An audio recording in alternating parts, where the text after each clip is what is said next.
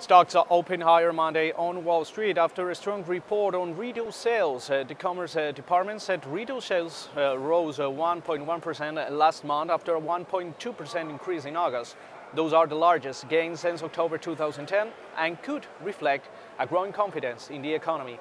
Citigroup stock opened higher after the bank beat Wall Street earnings estimates.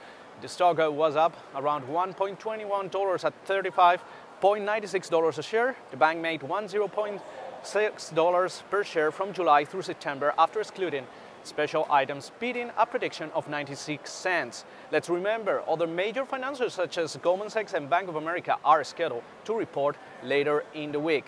A round of economic figures also from China help support markets in Europe at the start of a week that could offer a greater clarifying on the economic fates of Greece and also Spain. And on the corporate side, over the weekend, Japan's SoftBank said it will acquire a 70% stake in Sprint for about $20 billion, sending shares higher.